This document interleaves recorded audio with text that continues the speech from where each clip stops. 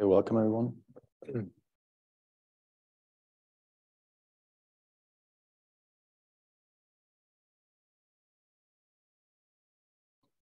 So we started talking about greedy algorithms last time, and we started looking at a very specific algorithm, a greedy algorithm, for a very specific problem, namely for finding a so-called minimum spanning tree in a graph.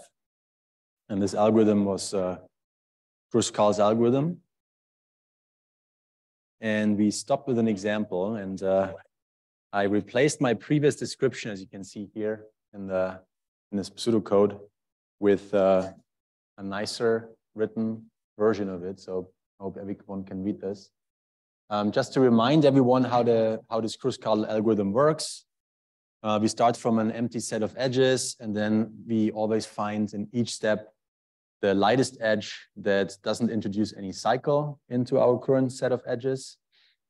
And this works because of the so-called cut property, where we showed that whenever we have a set of edges that are part of a minimum spanning tree, whenever I can find a cut that respects the set of edges, and I find the lightest edge across this cut, then it's safe to add this edge to my current set of edges and extend this then to a set of edges that will still be part of some minimum spanning tree. And the cut implicitly in Kruskal contains all nodes that are part of the connected component of one side of the edge that you're about to add.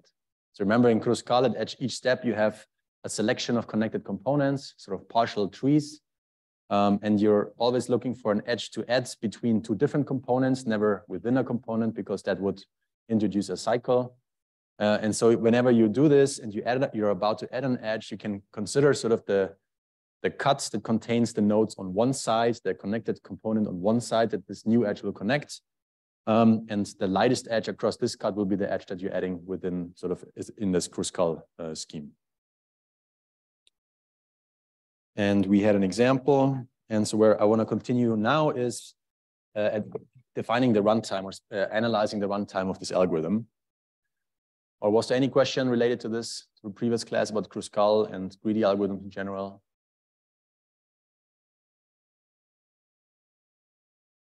If not, the running time, if sort of a quick look at this, the description of this algorithm, you see that we have this initial for loop where we call this function called makeSet. This will simply create sets that contain individual nodes. So every set will contain a single node in this case. And in this step, we're sorting our edges in a non-decreasing order by the weights, because we want to start with the cheapest edge and then keep on going with heavier edges. And the last loop here goes over all edges in this sorted order and tries to add this edge, provided this edge doesn't introduce any cycle. And whether or not this edge introduces a cycle will be determined in this if clause, where you can see that we try to compare the representatives of the two sets of the connected components that this new edge is about to connect. So I have these three functions essentially. I have makeSet, I have findSet for a given element, and I have a union function that takes two sets to disjoint sets and merges them to a common set. And so the running time of this algorithm clearly depends on the running time of these three functions. Yeah. So essentially now to define the running time of this algorithm, we have to define the runtime of these three functions. And it will depend on how we exactly implement these three functions, or the data structure that will support these three functions of findSet, union, and makeSet. So the first suggestion how to implement such a data structure is simply by using a linked list. So I'll go again back and forth between typing and writing. This makes it probably easier to read. So let's have a look at the running time of this algorithm, which we said depends on these three functions. It depends on how we really implement makeSet and findSet and the union function. And one way to do this is simply using linked lists.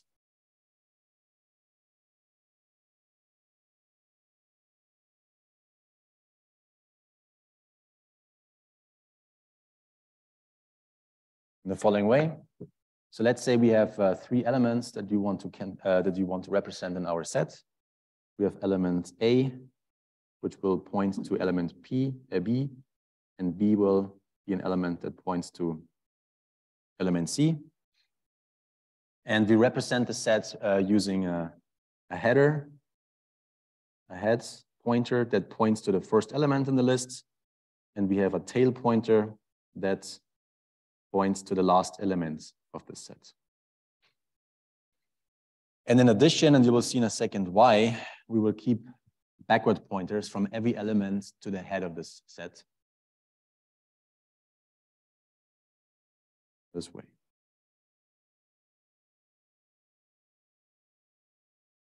Okay, so this is one way to represent such a set. Now, how does this representation support make set, find set, and union? Make set is very simple. Look at make set. So make set meaning we're introducing this data structure for a set that contains a single element. Sorry, make set. We will simply introduce a head that points to that element, to that single element V, and a tail, in this case, that points to the same element. Plus, again, a backward pointer from V to the head.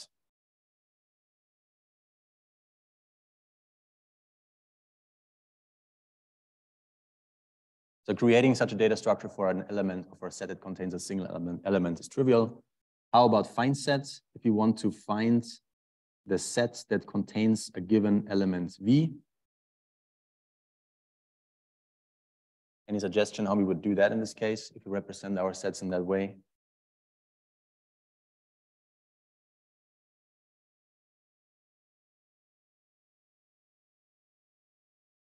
And so note that we can represent the set by any elements. So I didn't really point out the order in which we store these elements, but we can take the first element as a representative for the set.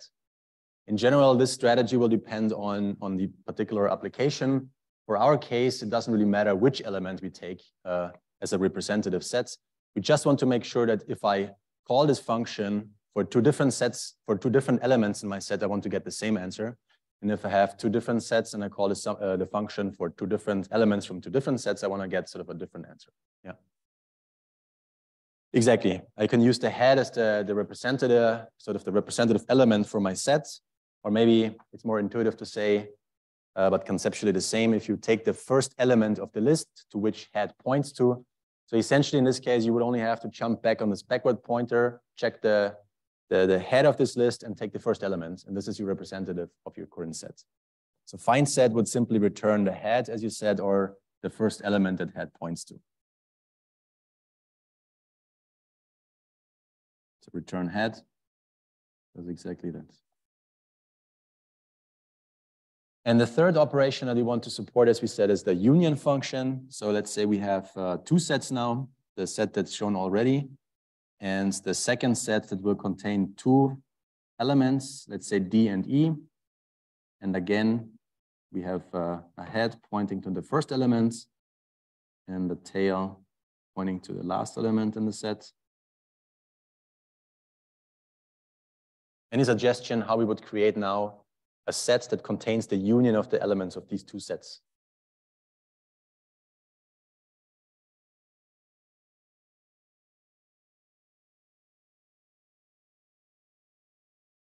No? So you have these two sets in this representation. You want to create one set that looks exactly like this, except that it contains all the elements. It contains A, B, C, D, E. How would you do that?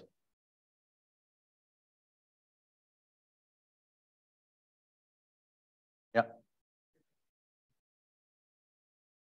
Yeah, exactly. You would concatenate in the sense that you would just take the tail of one set and let it point to the head of the other set. Any suggestion on which one we point to which one? Does it matter?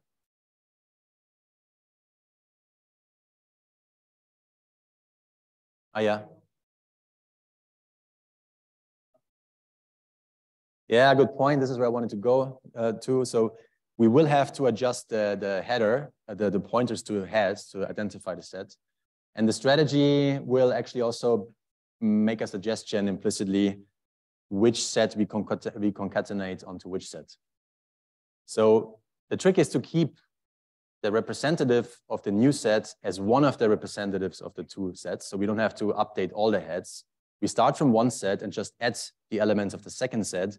And then we only have to update the head pointers of the second set that we have attached to the previous set. And so to minimize our work, which set would you attach to which set? Yeah, exactly. So we attach the one with fewer elements to the one with more elements. So the idea of the union function here.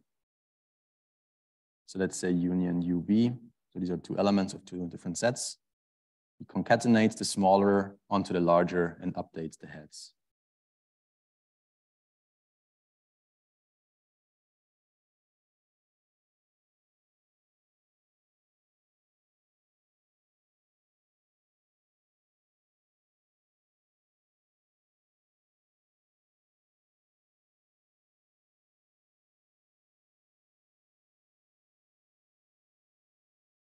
Okay, so here's an example. Let's say for our two sets, we call union of A and D. So these are two elements of the two sets. And we said we want to concatenate the smaller into the larger. So I start from the larger one, which will remain pretty much unchanged. So I still have the header or head pointing to A to B, B to C. And then I use C and let it point to the head of the second set. So C to D and D to E. And the tail of the set will be E.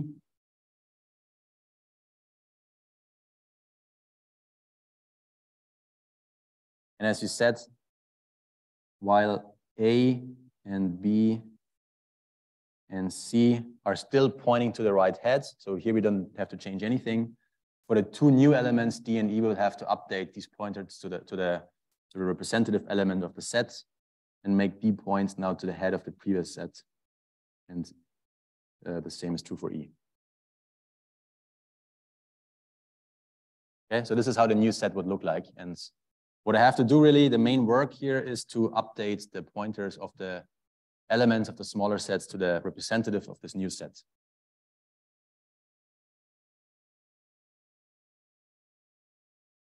So in this case, we need to update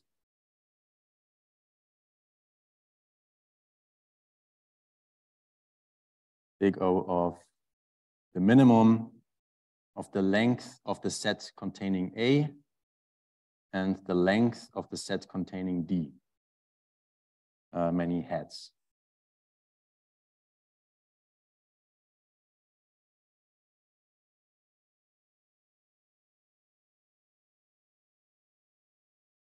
And is this good or bad?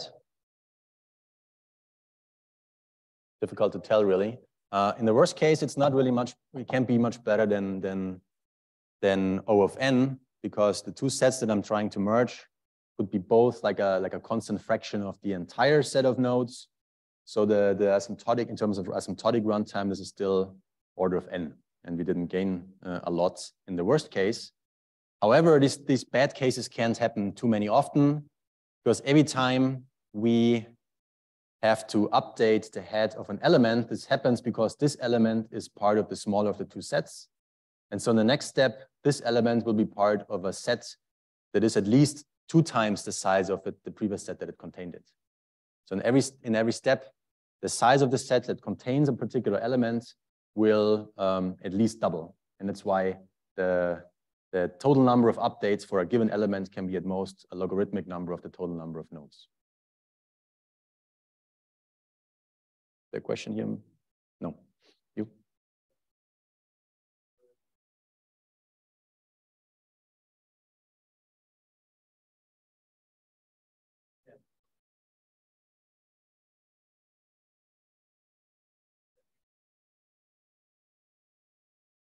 No, so for every element, we can say that this will happen at most log number of the nodes many times. So for all nodes, it will be V log V. So number of nodes times log number of nodes. So everything I said about doubling the size is referring to like one element. That this element will every time you change the heads of a given element, you do this because it will be part in the next step of a set that is at least double the size of the previous set. And so you have only a logarithmic number of updates per element.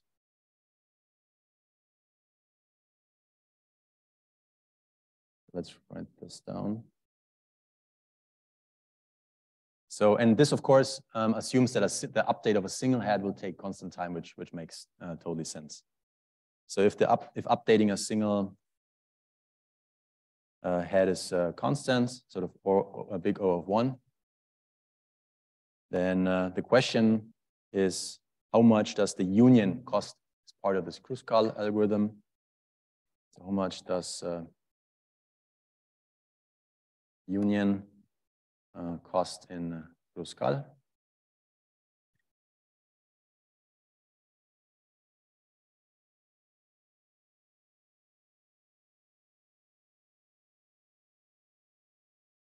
And then we reason that a head pointer of some element, it's only updated if that element is part of the smaller list that are being joined.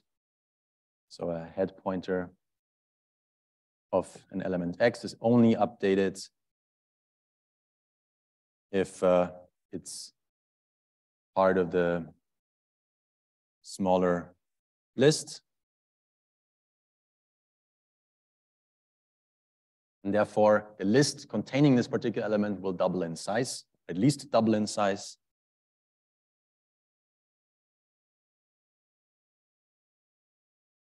And that means that the head pointer of every node will be updated at most a logarithmic number of times, a logarithm in the number of nodes. So each node's head pointer gets updated at most log V times. And this is to the base 2, of course.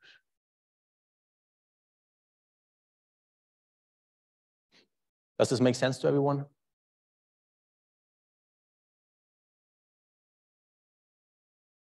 So what's the running time that we get in this case?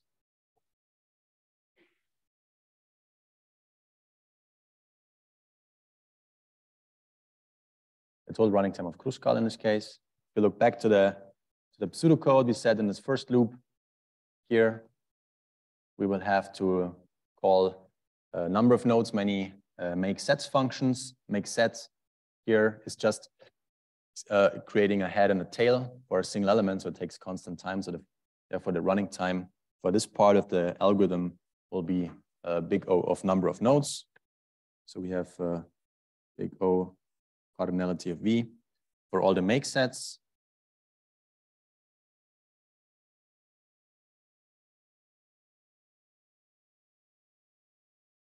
Then we have to sort the edges here. In the second step, we have to sort the edges, which we all know takes E log E time. We have big O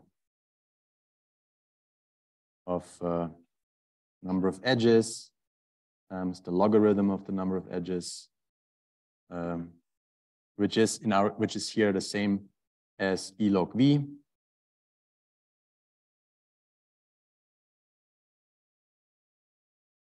To sort the edges.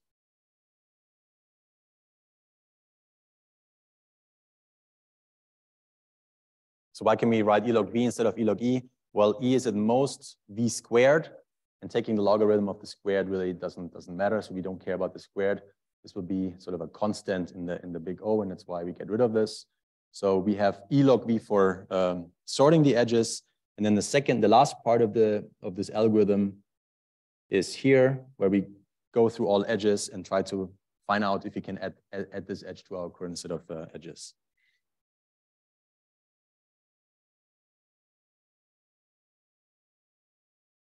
And the main work we do here. So we said the find within this loop doesn't cost us anything. Find is we can do in constant time. We have these backward pointers. But for all the unions, we have to spend v log v time, log v because of the analysis that we just did, and v because there's v many of these nodes. So the total time for all unions in this case will be order of v log v for all unions.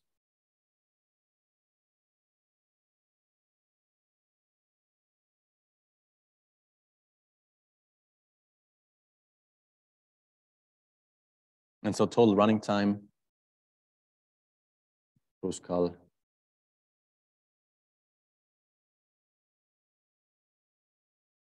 is dominated by E log V, by the sorting essentially. So we have E log V time for this algorithm.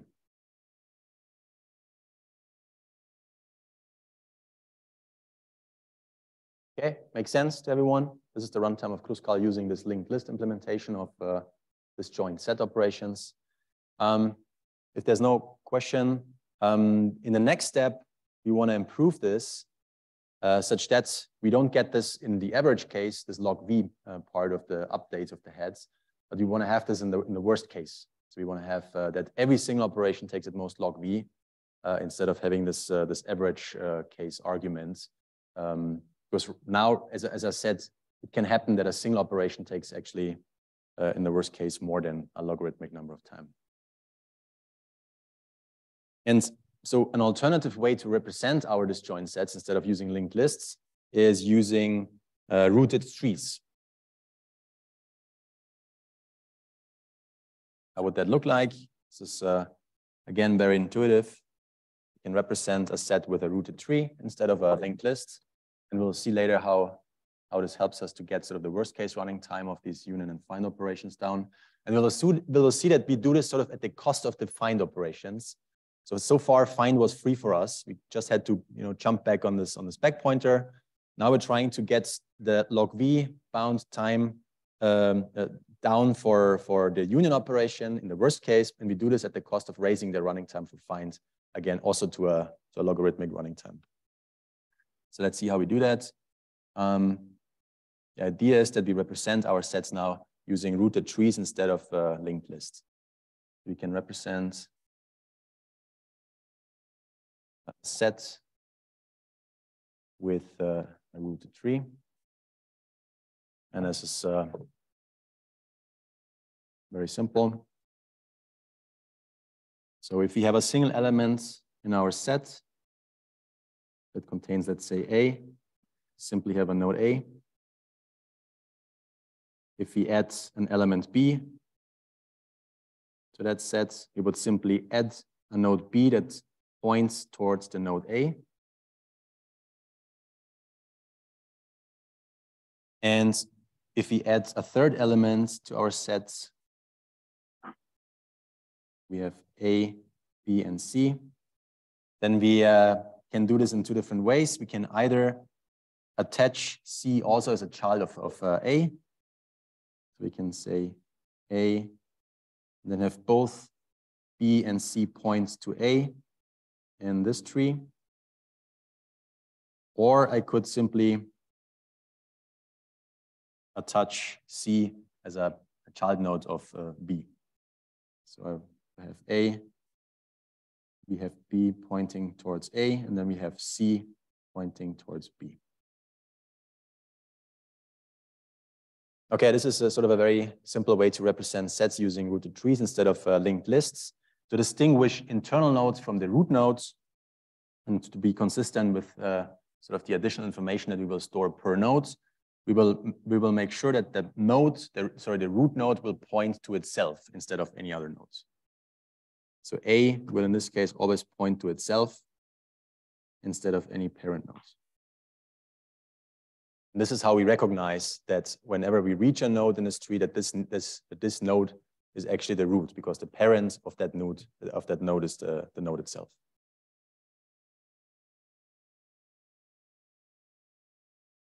And this parent relationship we will denote by pi of x.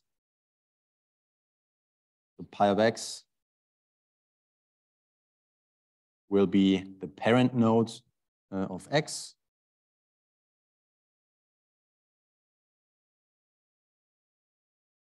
So in this way, a pointer, think of a pointer. And the root node, we said, we will define this relationship to be a simple a pointer to itself. So the root for the root nodes, this is the x such that the parent of x is equal to x.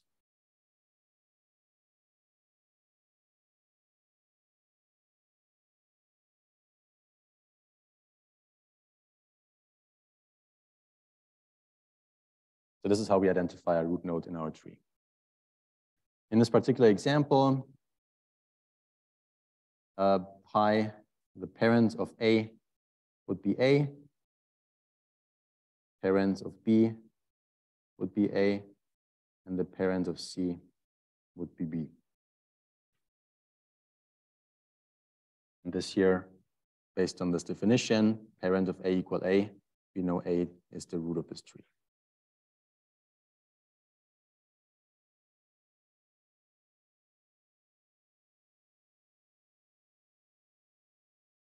And in this way, we will use now the root of this tree as a representative element of our set. Instead of using the first element in linked lists that is pointed to by the head, now we simply use the root node of the tree to be the representative element of our set.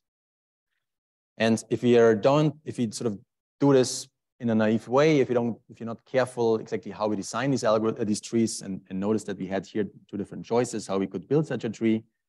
If you're not careful how we do this, we might end up actually with the same sort of linked list or linear chain of elements that would just stretch along a single path. And in this case, you wouldn't benefit in any way compared to a linked list. So we have to make sure that we preserve a certain structure or keep the trees shallow, as we will see. Yeah. Yeah, that's the idea. We will see that we need to keep these trees shallow because the depth of the tree will define the running time of our operations. And keeping the tree shallow then will make the running times faster. But we're getting there. So far we haven't talked about any of this. It's just the concept of a tree and the roots. And now let's see how find in this case would work. And then you will probably see what it means with the depth of the tree, how the depth of the tree impacts the running time of your operations. So in this case, we're looking at the find operation.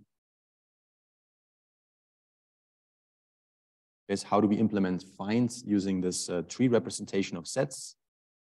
So essentially in find of x, we have to look for the root node of the tree that contains x. And the way to write this down is very simple. So we will, as long as x is not the same as the parent of x, meaning as long as we have not reached the node of our tree, we will simply set x to be equal to the parent of x. So we'll jump to the parent of x, and we keep on doing this until we hit the root of this tree. And once we're done in this while loop, we simply return x. So here's an example how this find works. Let's say we have the following tree. We have node A as our root, and we have D and E pointing to that root, and we have another node B, and below B we have D, and below D we have F. And so if we call find of F, we're starting here from this element F, and we want to find the representative element for the set that contains F, meaning we have to find the root of this tree, in this case A. We simply keep on walking upwards towards the tree.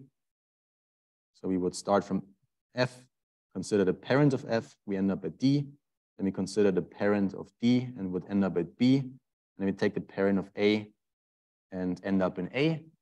And once we're trying to look at the parent of A, we'll notice that the parent of A is equal to A, and we know that we have reached the node of this tree. And so in this way, you can see that the number of operations or the running time of find will depend immediately on the length of the path that you have to traverse from the leaf to this node, to the root. The number of operations here is equal to the depth of the tree. And in our case, this is 3. So we have 3 hops in this particular example. And this shows that the time that we need for this operation is proportional to the height. And therefore, we were trying to keep this height small, and we try to keep these trees shallow. And we need to do this in the union operation, because union is the operation that ultimately builds these trees. Because as you saw in make, we sort of built this singleton trees that only contain single vertices. Finds doesn't change the tree, it only traverses sort of the path towards the tree, towards the node. So the one operation that builds these trees is the union operations. We have to make sure that union gets us trees that are shallow and therefore help us speed up the find operation. Yeah, so let's have a look at an example of this union operation. And let's see how we can keep these trees shallow using union. So let's say you have the following 2 sets. You have a set containing A, B, and C, and they are basically a linear stretch, a single path in this case. And you want to merge this set with a set that contains elements D, F, and E. And the structure that F and E are both siblings of this same node D.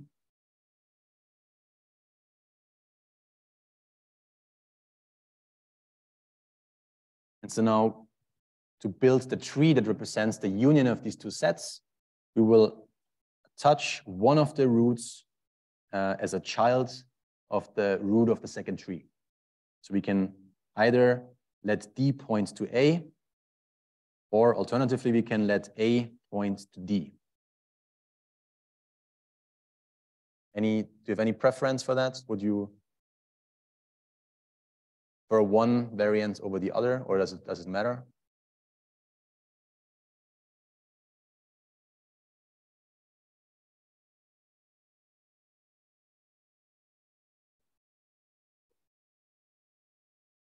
Yeah, so we would let point D points to A, because D is has a lower height, and therefore the height of the resulting tree will actually not change with respect to the height of the first tree.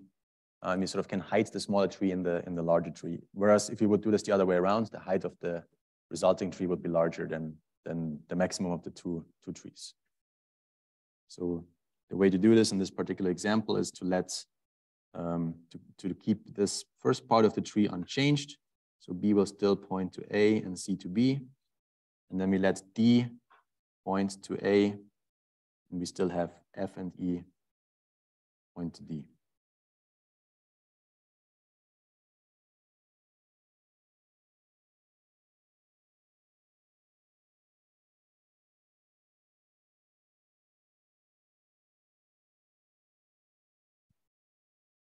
Okay, so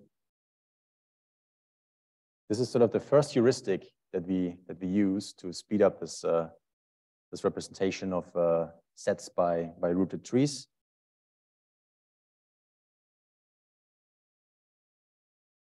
I mean that you always want to attach the smaller. Is the microphone still working? No.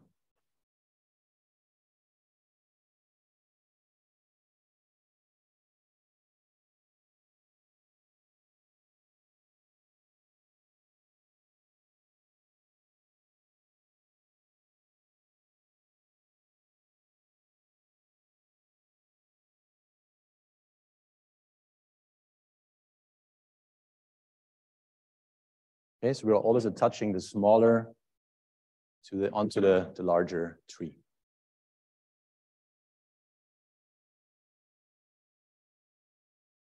Touch the smaller rooted tree to the larger one. That's a find operation.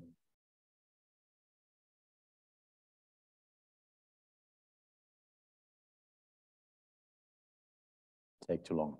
So this is a sort of a vague description of this idea. Now, and instead of every time computing the height of a tree explicitly, we store some additional information in these nodes that help us to determine the height of the tree, which we will use, which we will call the rank of a node. So here's a definition.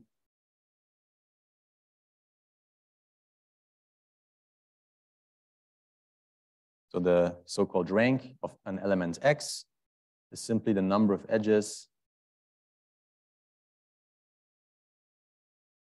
in the longest path from X to a leaf node subrooted, or in a tree subrooted at X. So from X to a leaf in this subtree.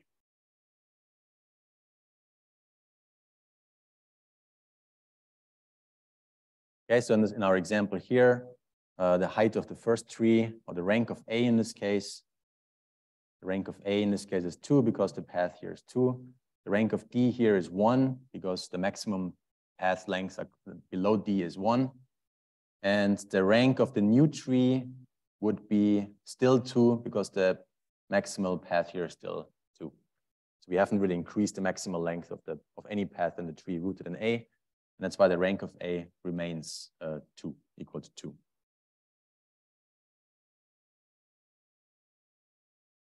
Okay, so now if you want to define the make set function, it's very simple based on everything that we have defined so far. If you want to make or create a set that contains a single element V, what we have to initialize is the parent relationship of V. In the beginning, V will be a single vertex, so the parent of V will be equal to V. So we set pi of X equal X. And we will set the rank of X initially to 0.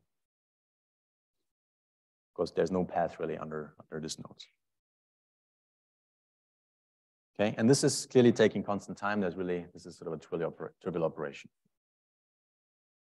It gets more interesting now once we're looking at the union operation. So we have given an example how we would do this. We would always attach the smaller tree to the larger. And using this rank information to determine the depth of the tree, the function that performs this union operation is called union by rank.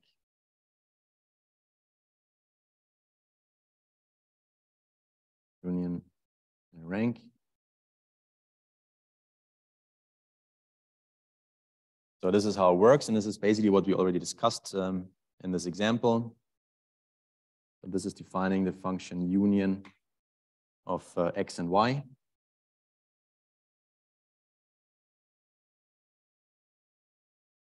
And so in order to merge the two sets, or to unify the two sets that contain X and Y, we first have to find the representatives of the two sets, because we need to know what sets we're really dealing with.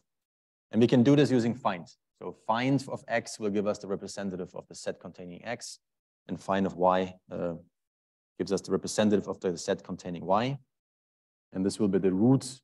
These will be the roots of the two trees. So Rx will be equal to whatever find of X returns. This is the root of the set containing X. Ry will be find of Y. So the set representing, or the representative of the set containing Y. And so if the two representatives of these two sets are identical, we know that X and Y are part of the same set, and there's nothing to do. We don't have to merge anything, that it's already the same set, and we can return. So if Rx equal Ry, there's nothing to do, and we can return.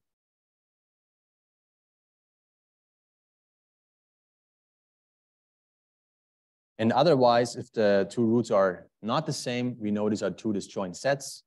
And the question is now basically which root do we attach to which one? And we already came up with a strategy.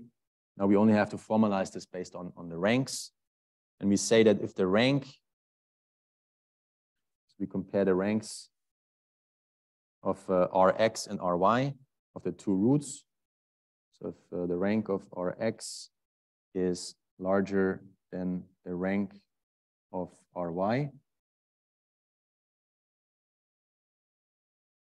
Then I will attach ry to the roots rx. So we'll make the parent of ry equal to rx.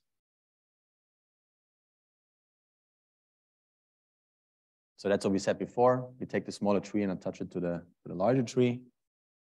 And otherwise, so if the rank of x is not larger than ry, it's either smaller or equal. But in any case, it will make the parent of rx equal to the root of y, so ry. In this case, we set the parent of rx equal to ry. Okay, this is sort of just putting this intuition and this example into one function. Yeah. Good question. Yeah, this is exactly what's missing here. And I wanted to ask you, but you already answered. So we have to update the rank. And in which case do we have to update the rank? And how do we update it?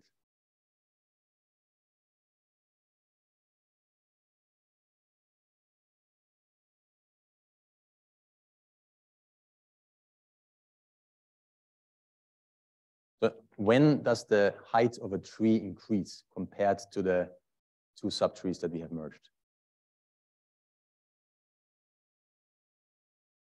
Yeah.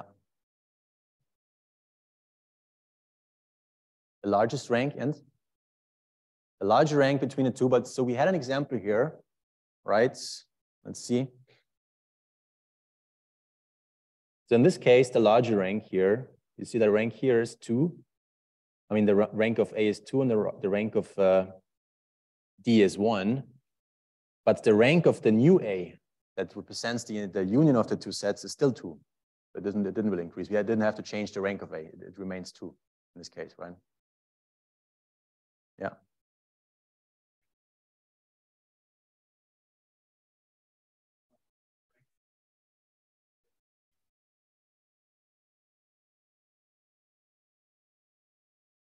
Can you say this again? So you, in this case,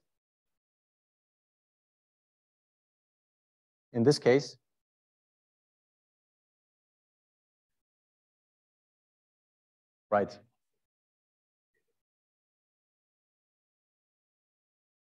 So in this case, you're right. We don't have to update it, right? Because, and here, do you have to update it here? I mean, it's pretty much, it can be symmetric, just that the other one is larger, right?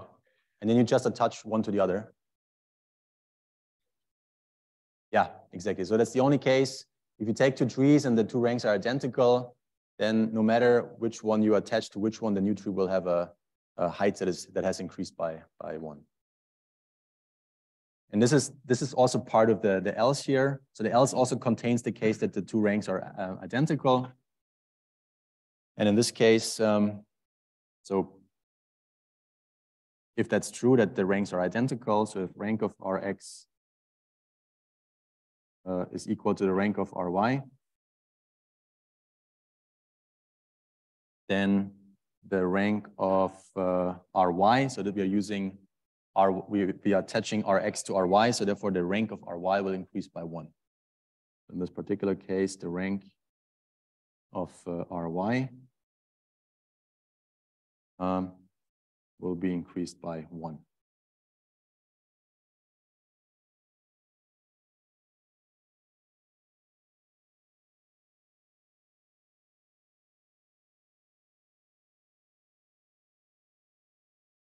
that clear so far? Any questions?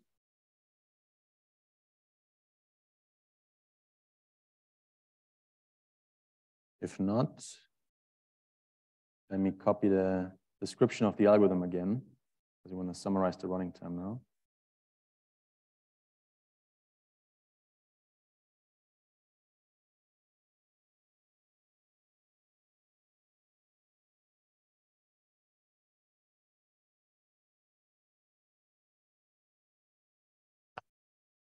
So these things, the running times of the first loop and the sorting obviously hasn't changed. So here, make set, you saw that we only have to create sort of these trees with a single node with a root to it, with a pointer to itself.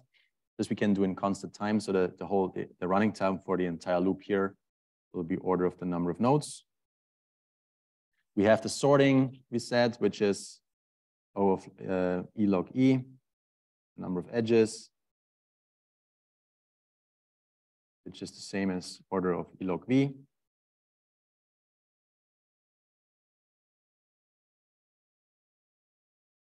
And so really the interesting part for us is this here, which we will call simply, we refer to this as the second loop.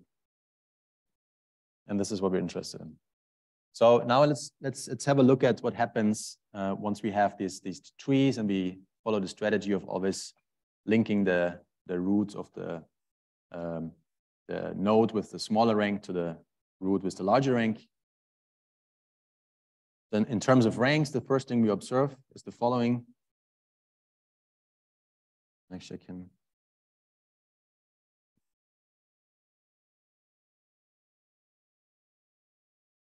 So for all x, we have that the rank of x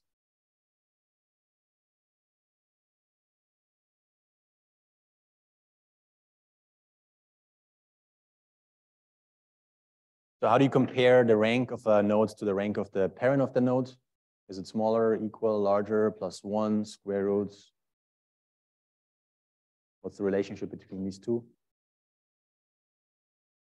Think of the interpretation of the rank.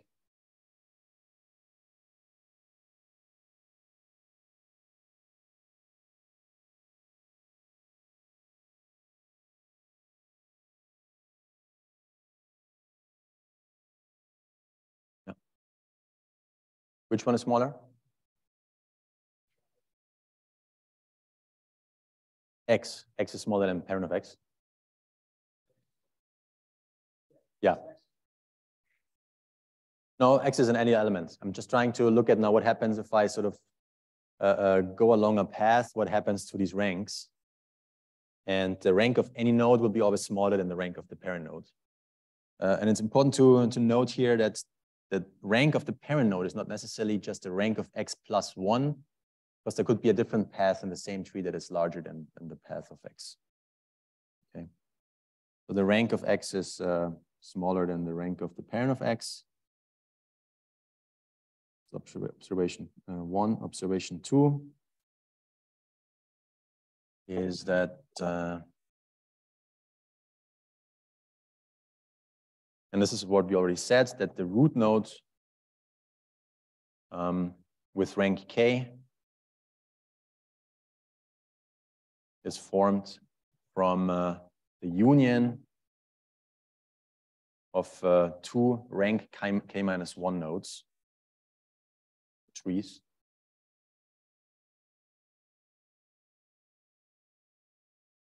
We said that already. And the third observation is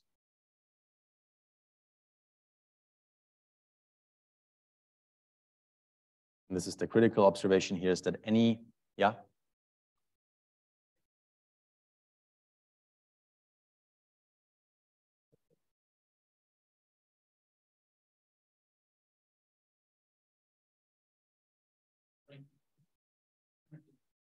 Then it's equal, yeah, all right. Then it's equal. So let's say this is true for all X except the root of the nodes. Yeah, yeah, that's a good observation. It's for all X except the root.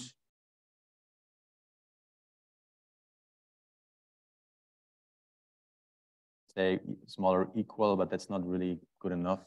Then let's say for all X except for the root.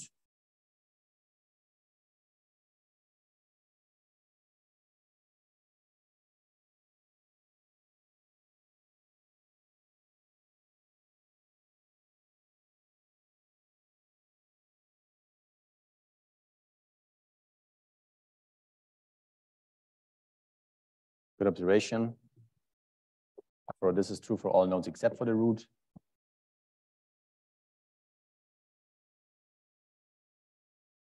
The second observation is what we said before, that a rank K node is formed by merging 2 K minus 1 rank nodes or trees. And now the second property can be used to show by induction that essentially any root nodes of rank K has at least 2 to the K many nodes in this tree.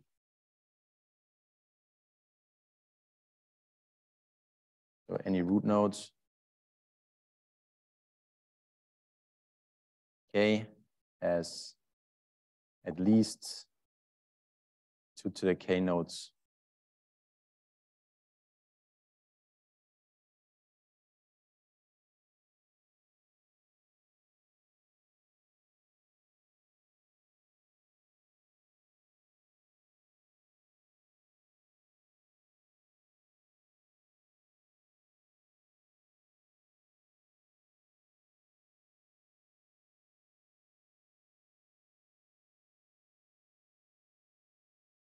And this is easy, very easy to show by induction. For k equals 0, it's a single node. It contains one node.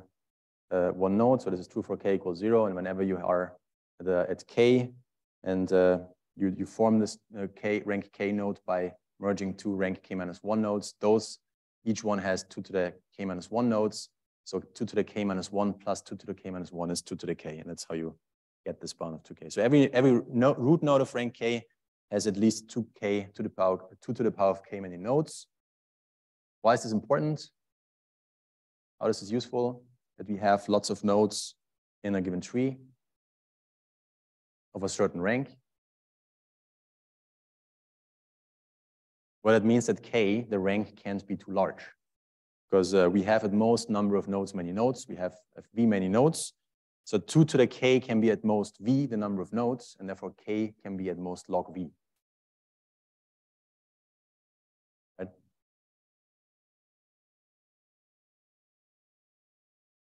So this is the fourth observation here. Follows directly from the third one, namely that since we have v many nodes, the maximum rank that we can have, and therefore the maximum depth of a tree, the maximum rank is log base 2 of number of the nodes.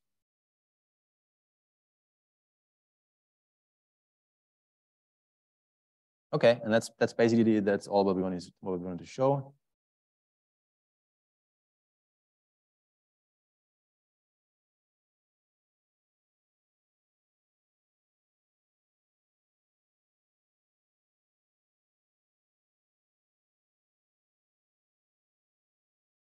Okay, so why is this useful? Well, we know that we can't have any very large ranks, and meaning we don't have any trees with a very large depth. So the depth is bounded by log v, and the depth we said also bounds the running time of our find operation. So find in this case will only take equal to the depth of the tree, which is bounded by log v. So in this case, we have a worst case bound on the running time of find by log v, and not in the average cases before. So the finds will take now proportional to the depth of the tree, and we just said that the depth is bounded by log v through an argument about the ranks of these nodes. So finds will in this case take big O of log v, which is the bound on the depth of this tree. And similarly, the union simply calls 2 times the finds for the 2 elements, the way we wrote it down here.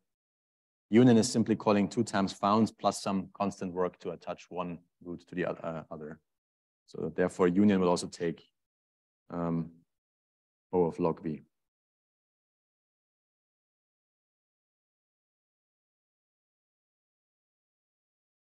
So the second loop will take, in this case,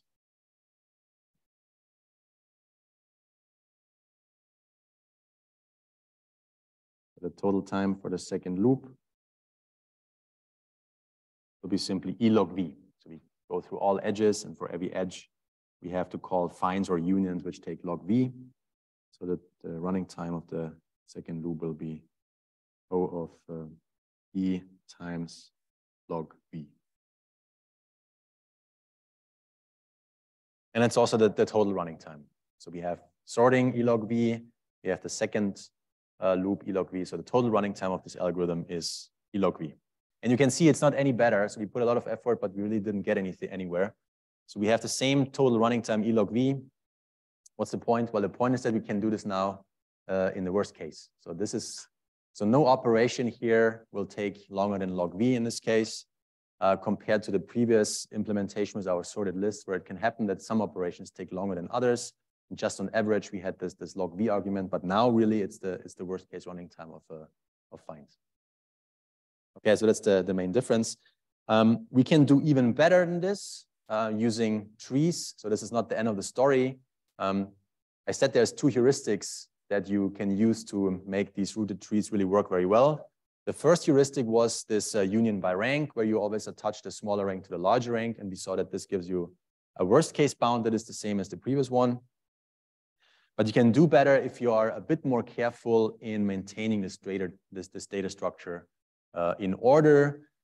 This is sort of a different view of maintaining this data structure, because the way you do it is not, you won't benefit sort of instantaneously from this modification, but only in the long run.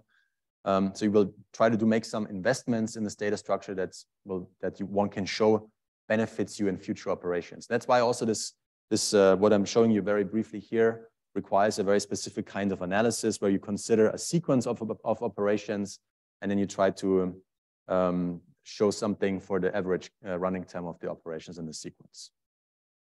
But since it's so intuitive and so powerful, I want to sort of sketch the idea without any formal analysis of this method. And this method is called path compression.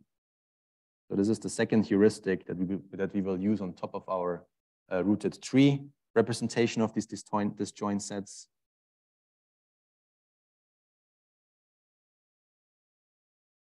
So path compression essentially means keep your data structure in shape.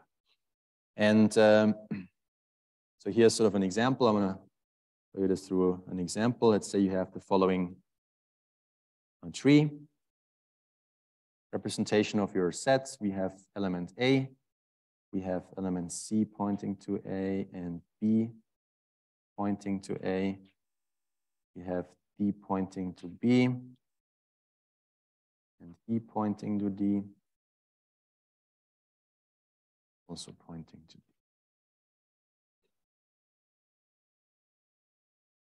Okay, and the idea is, once you're calling a find operation, a find function, we will remember the path. So we walk up the path, we will find out what the root is, what the representative is, and we will use this to store this information for all nodes that we have passed along this path, in the way that we simply attach every node that we have touched along this path, we attach it directly to the root of that tree. So this is, let me just draw this, I think it's easier than. So if you now call, for example, find of E, previously we said we would just start at E and traverse this path towards the root, but now we do a little bit extra work. At the same time, we will take every node that we have touched on this path and directly attach it to the root of this tree. Okay, so we have a new tree that will look as follows. We have A, and we have still C pointing to A. This is not changed. But now we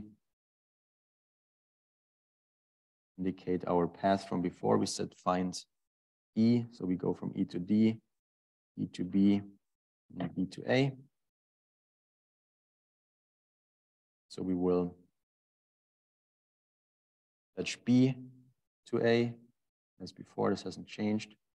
But now we will also attach E to A, the last node, and we will also attach D to A. And E has underneath it still F.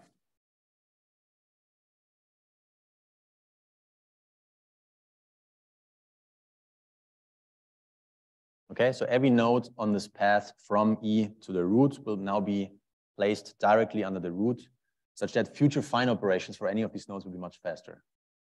And if you continue doing this, now if you say find of F, just to go all the way.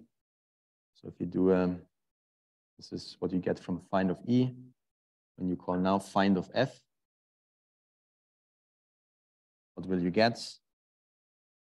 Well, you'll simply get a star in which all nodes are directly linked to the root node A. So C will be connected to A, B, and E, and D, and now also F. So all nodes directly point to the root of this node. And that means that any future find operation has constant time. You only have to jump one parent relationship from that node to the root node to find out which set contains this particular element. This is the whole idea. So subsequent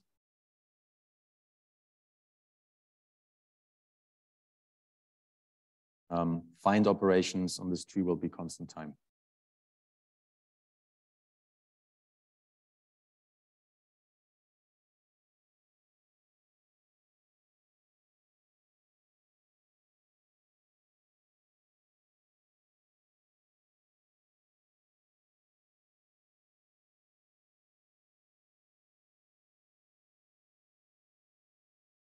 Now to show that this is really a general property of this heuristic and not just an artifact of this one particular example, you would have to resort to what's called amortized analysis, where you, as I said before, have to consider a sequence of operations of union and finds in this case, and you have to show that for a sequence of operations, on average, every operation takes a constant time. But we're not gonna do this. But let me write down basically the function that implements exactly what I have just shown you. So the new find of X will do the following. We again have a while loop and try to reach the root of our tree, and which we test by comparing X to the parent of X. So while X is not equal to the parent of X, and here comes a slight difference, you call find for the parent of X. So you try to find out what the set representative of your parent is and use this as your new parent of X. So I'll say something about this in a second. So P of X will be equal, so the parent of X will be set to find of the parent of X.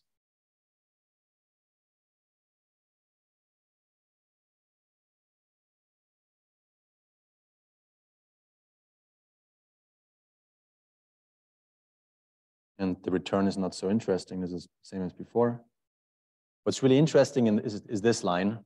This is sort of this recursive call where you call find for every parent of X. So again, you're walking up the path from a node to the representative tree node, the root node of this tree, through this recursive call. And once this recursion unwinds, you will always set the result of this find operation as the new parent of the previous child node, meaning that you you shortcut that node and attach it directly to the root node of this tree. So this function does nothing else than what I've shown here. So think of it as a two-pass method where you would first go from a leaf all the way to the root to find out what's the root of this tree, and then you use this information to set every other node on that path directly to that root. And then future find operations then will be much faster. Okay, so that's the idea of path compression. But so the analysis is it's not really complex, but it's also not super easy, and we would have to introduce amortized analysis, so we're not going to do this. But the bottom line is that you get down this running time for the find and the union operations from a logarithmic time to a constant time. Now, is it worth it? That's a different question. In our particular application, maybe not in Kruskal, because you still have to sort the edges, and for the sorting, you have to still pay E log V. So even if you do a really great job with this data structure and you can speed up this second for loop and you're much faster based on this path compression and the union by rank, overall, in terms of asymptotic runtime, you don't gain anything. Is it useful then in general? It is. There's applications where maybe the sorting can be done faster for small edge weights, or where you might end up already with a sorted list of edges. So maybe you get this somehow for free, depending on your specific application.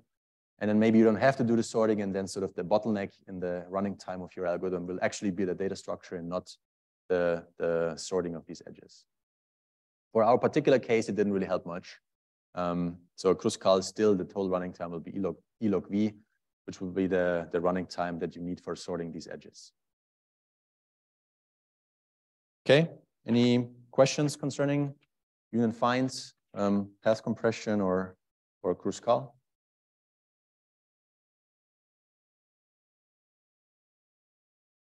If not, then I want to, in this last 10 minutes or so, give you one alternative algorithm to find minimum spanning trees. So instead of doing Kruskal, we do something that is very, very similar to Kruskal, but works, slightly different. The correctness is based on the same cut property that we have discussed last time. So remember, in Kruskal, essentially at each step, we have a collection of subtrees. And then in each step, we pick two different subtrees, which could be single vertices, and connect them through a new edge. And we argued that this edge will be the lightest edge across some cut that is consistent with our previous selection of edges. And that's why it's safe to add this edge and continue adding this edge basically to our current set of edges to, in the end, obtain a minimum spanning tree. So the central, or the way that this algorithm is defined is really based on the cut. And if you define the cut different, a cut that still respects your selection, and you find a different lightest edge across some other cuts, you immediately end up with a different algorithm. And this is exactly what Prim does. So the Prim's algorithm will, in contrast to Kruskal, not collect or will not maintain a set of different partial trees. It will contain only one tree. And then in each step, you consider the cut that contains all the nodes of your current tree, and you pick the lightest edge that crosses this cut. So in intuitive, I mean, sort of visually, this is sort of even simpler than Kruskal. You only have to sort of pick the edge, the lightest edge, connecting your current tree to the rest of the graph. And it works because of the exact same reason, because you have found a cut that respects your set of edges. It's a different cut, but again, you're picking the lightest edge across this cut, and that's why it's safe to add this one. Okay, so let me just write this down and go through one example, and we're done for today. So this algorithm that I briefly motivated is called Prim's algorithm.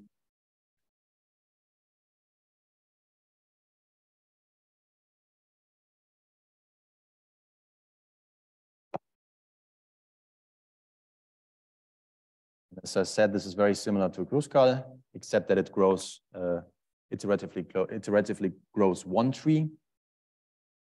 So similar, but iteratively grows a single tree.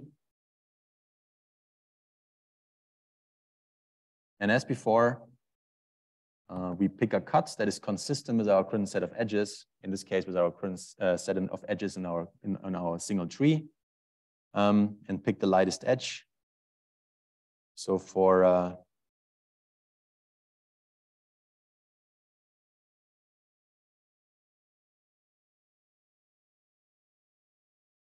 cuts that we're forming contains all the nodes of your current tree. And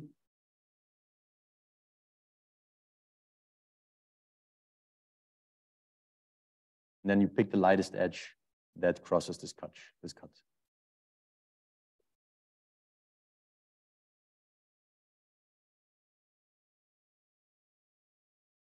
So this is the exact same scheme that we had initially based on this cut property, except that we define a different cut compared to Kruskal. So here's sort of a visualization of this idea. Let's say you so far have selected the following tree in your graph.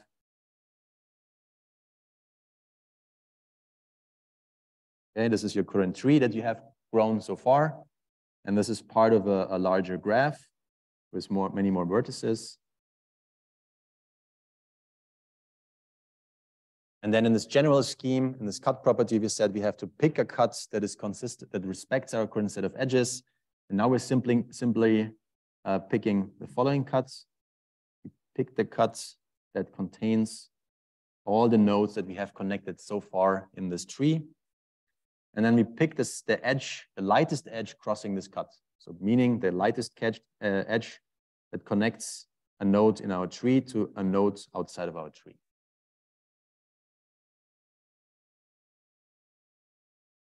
Okay, so this is the whole idea of Prim.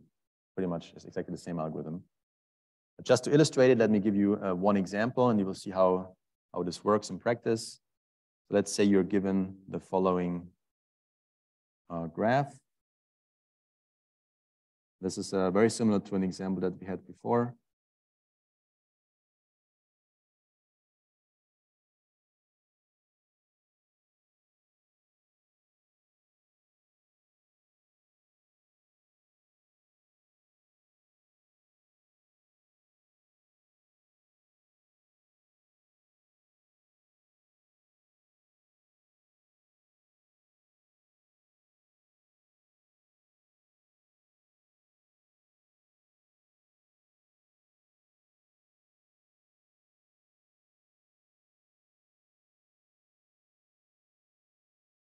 Okay, this is our graph, and it has the following weights. We have, weight of 4, weight of 8,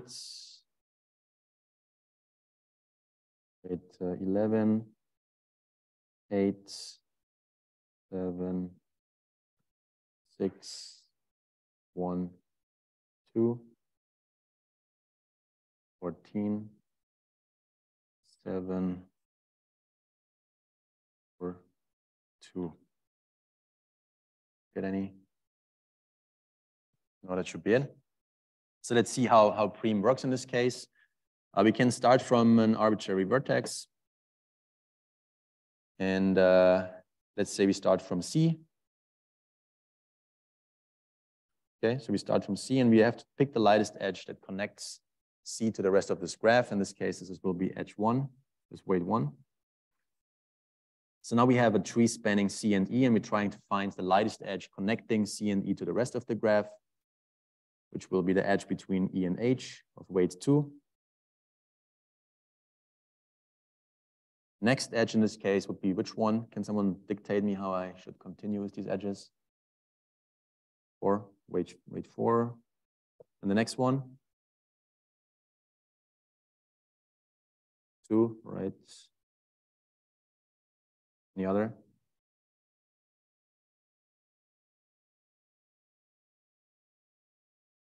You fell into my trap. So 6 here is this one, right? It is the lightest that would connect, well, an edge, or what it would connect 2 nodes in your component.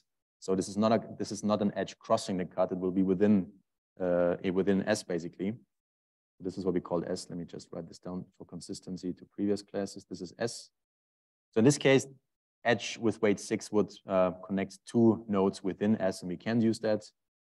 The same is true for this edge of weight 7. This one we can also not pick because it again connects 2 nodes in our component. This leaves an edge of weight 7 that we can use here. And next edge could be, we can choose between 2 edges of weight 8. Take this one, and the final edge here is an edge of weight 4 that connects 8 to this component, and we have reached all nodes or connected all nodes in this tree. So this is how Prim works. It's it's based on the same general greedy scheme of the cut property, except that it uses or defines a different cut that respects our current set of edges. And correctness follows from the exact same arguments using the cut property that we have described last time. Any questions? Yeah. What if what? See it. So you said DG and DB. So whenever there's 2 edges of the same weight, you can pick any of the 2. I mean, this is also following directly from the cut property. The lightest edge that you're picking doesn't have to be a unique one. It has to be a lightest edge really across the cut, and then you're safe to edit. So if there's more edges that have the same minimum weights, you can pick any one of them. Good. And if there's no more questions, thank you and see you on Thursday.